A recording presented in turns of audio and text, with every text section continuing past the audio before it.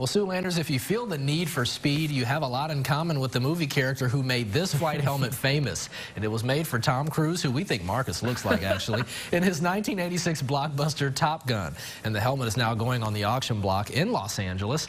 And Marcus is expected to fetch more than $65,000. Yeah, I think I'm going to have to pass on that one. It would be pretty fun to put that on here. It would. See how I look in that, though. And cash in. Yeah, a little bit there.